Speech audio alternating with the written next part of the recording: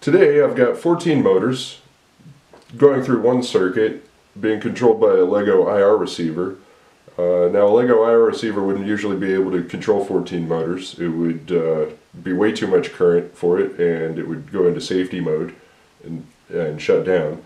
So what I've done here is I'm using the LEGO IR receiver to control a relay, and the relay is supplying the power to the motors from this big LiPo battery, and it can handle all that current no problem.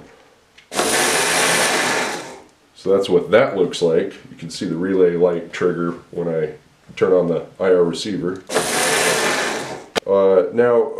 So this relay, if you're not familiar with relays, it's basically just a switch, but instead of having a physical switch that you move, you supply an electrical current to one side, and that allows current to flow through the other side. And you can use a very small voltage and current on one side, and you can supply a very large voltage and current on the other side. So now I can handle as much current as I can imagine. I had this power drill motor in parallel with all these here, and no problem. It didn't seem to drop in voltage, and nothing got hot at all. Now there's one problem with this.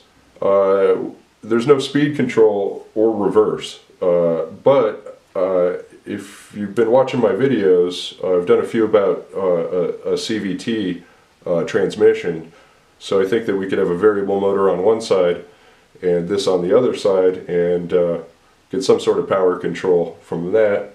But I'll work on that. We'll see if we can tame this beast. You know, I'm really not sure if this is practical or not, but it seems like an interesting idea. It seems like it could be applied to LEGO models pretty easily. Let me know what you think in the comments. If you think this is potentially a useful idea, I'd like to hear that. If you think it's just dumb, you can tell me that too. I hooked up the drill motor there too. So there you go, 15 motors. One of them's a big, huge drill motor.